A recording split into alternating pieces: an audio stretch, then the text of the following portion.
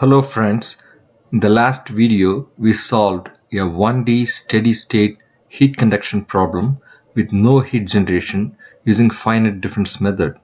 In this video we are going to include heat generation in our problem by considering a source term.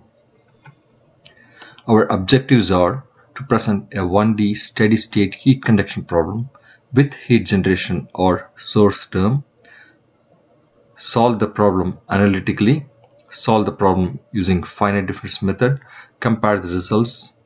We will then vary the grid spacings and obtain solutions using finite difference method. Let us consider a copper bar which is 1 meter long. One end of the bar is maintained at 100 degrees Celsius. The other end of the bar is maintained at 1000 degrees Celsius. The thermal conductivity of the bar K is given as 366 watts per meter Kelvin.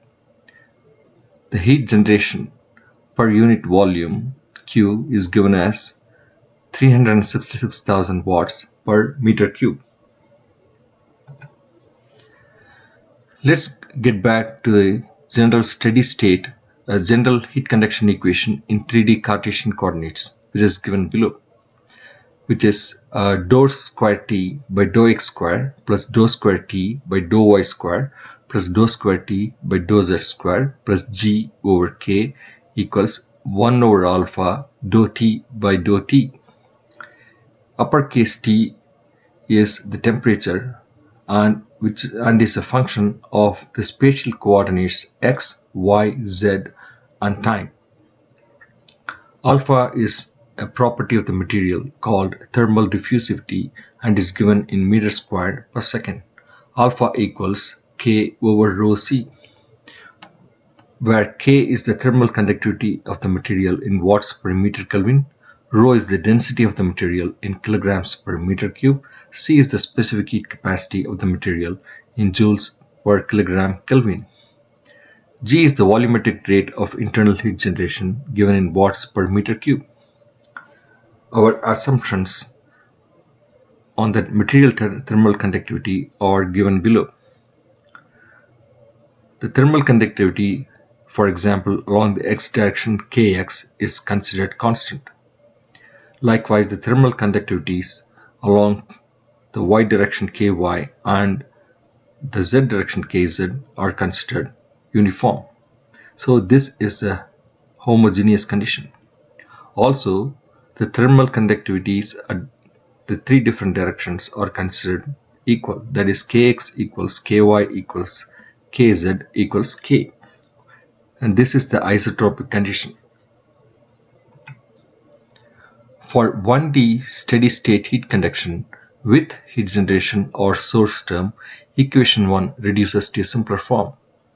We assume that the temperature does not vary significantly along the y or z directions when compared with x direction. Temperature is independent of time. That is, we are considering a steady state condition. Accordingly, equation 1 becomes dou square t by dou x square plus g over x equals 0. T is a function of x. This PDE is in fact an ODE of the form d square t by dx square equals minus g over k. T is a function of x. G equals 366,000 watts per meter cube and K, the thermal conductivity, is 366 watts per meter Kelvin.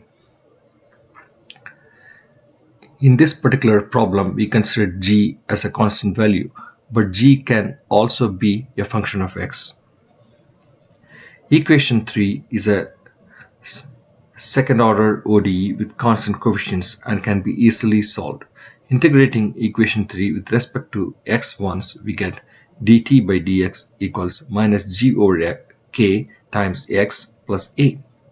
Integrating equation 4 now with respect to x once again, we get t equals minus g over k times x squared by 2 plus a times x plus b.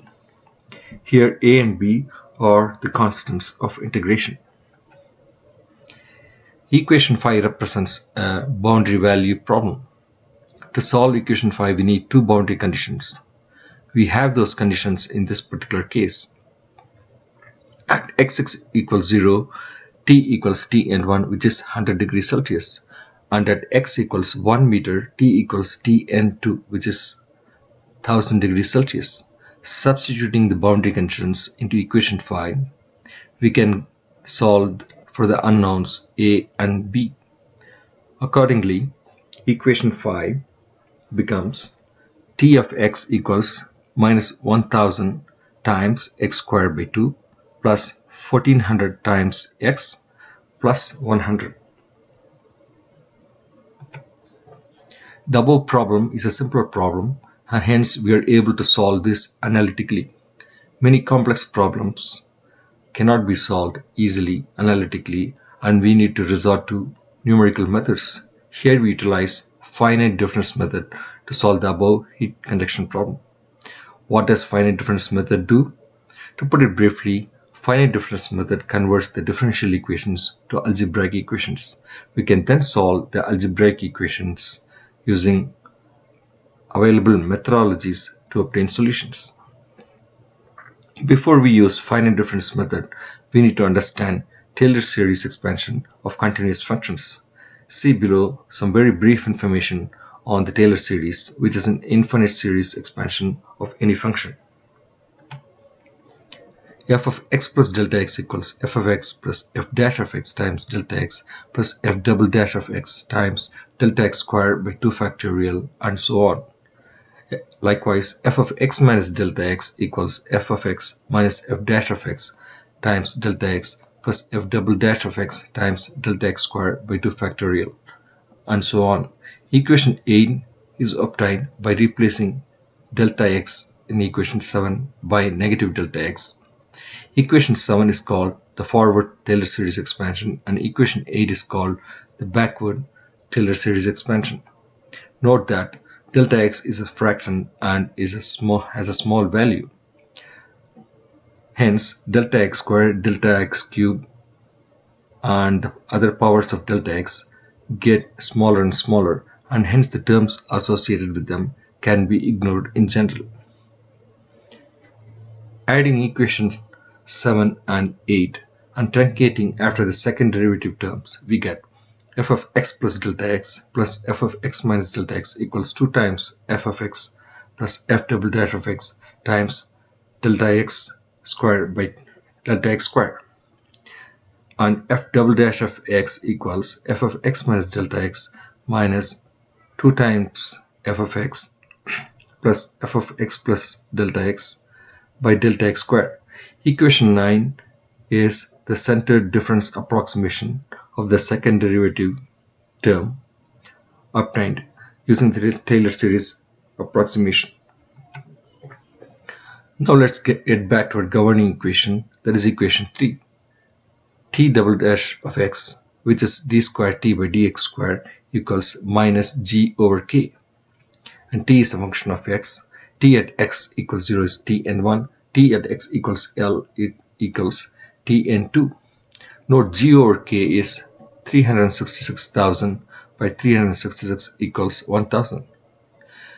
Now let's replace the second order derivative using finite difference approximation. We then get ti minus 1 minus 2 times ti plus ti plus 1 by delta x squared equals negative 1000. Simplifying, we get ti minus 1 minus 2 times ti plus ti plus 1 equals minus 1000 times delta x squared. Equation 11 is the finite difference approximation of the original equation which we are trying to solve.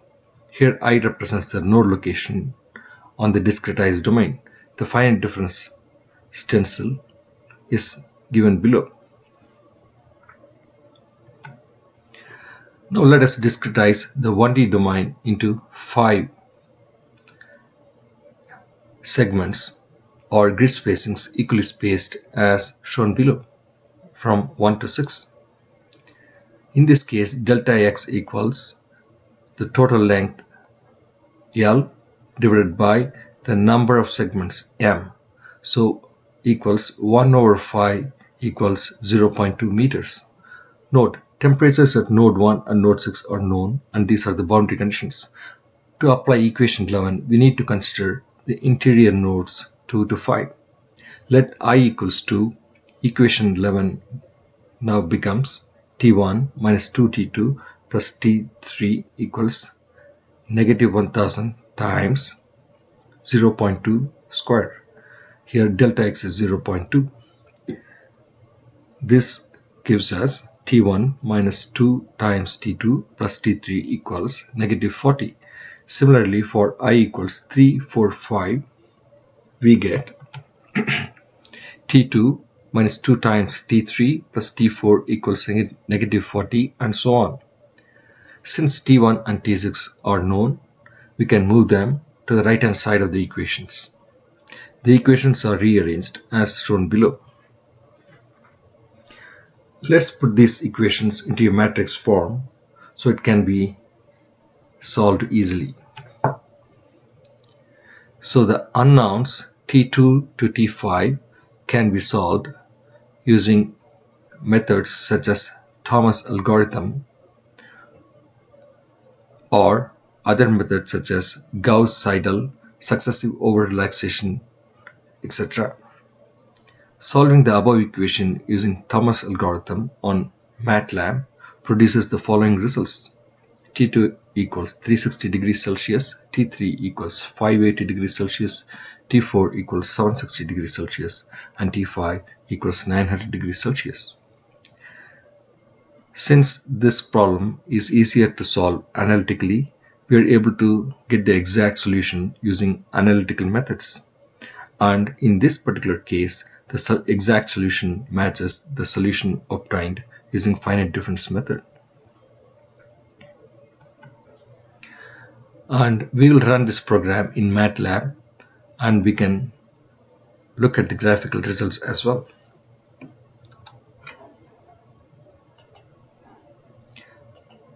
This is our 1D steady state heat conduction problem with heat generation in MATLAB, and the number of segments in M equals 5. Let's run this program, and we have the exact temperatures obtained analytically as 360 degrees Celsius, 580 degrees Celsius, 760 degrees Celsius, and 900 degrees Celsius at the different points.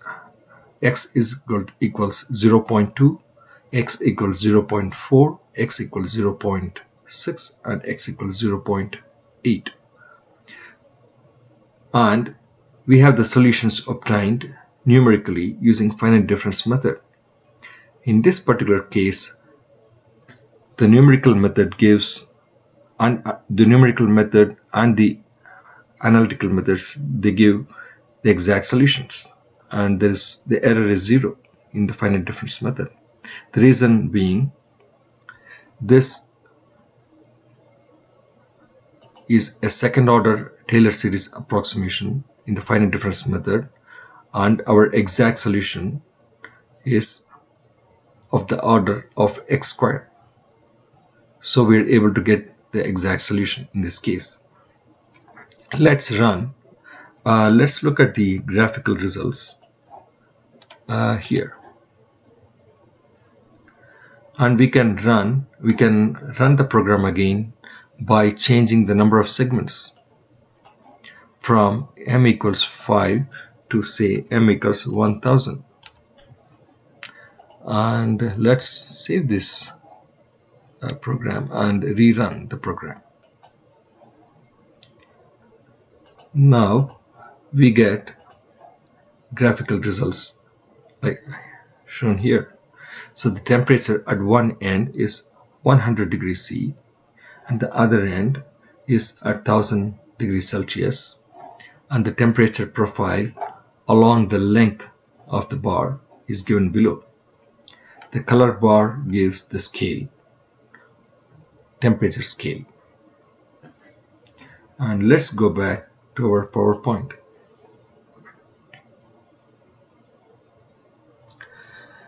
So, in summary, we presented a 1D steady-state heat conduction problem with heat generation. We solved the problem analytically and using finite difference methods. We compared the results. We reran the program using smaller grid spacings and we presented the results. In future video, we can explore more challenging problems. If you have any comments or questions, please let me know. Thank you for watching the video.